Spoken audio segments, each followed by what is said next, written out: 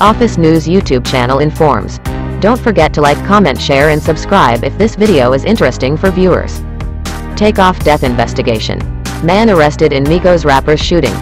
Houston.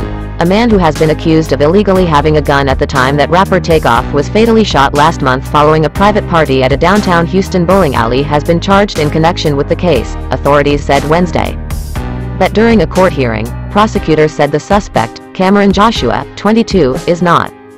Takeoff, whose off-stage name was Kirsnick Karibal, formed one-third of the Grammy Award-nominated rap trio Migos with Uncle Quavo and cousin Offset from suburban Atlanta.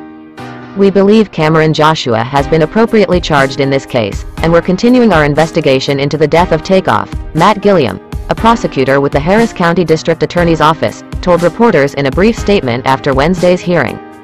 Christopher Downey, Joshua's attorney, told reporters that he has not seen anything to suggest that his client fired a weapon or had anything to do with Takeoff's shooting.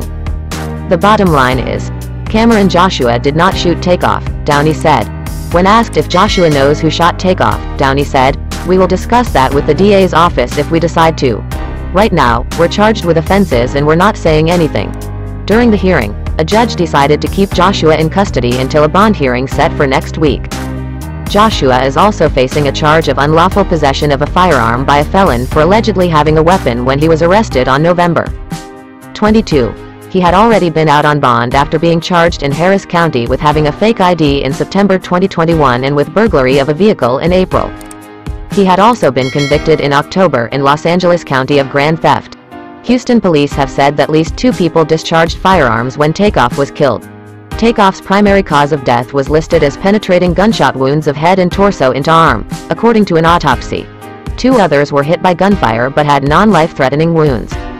After the shooting, investigators sought to speak with the 40 people who attended the party and fled after the gunfire. Migos first broke through with the massive hit Versace in 2013.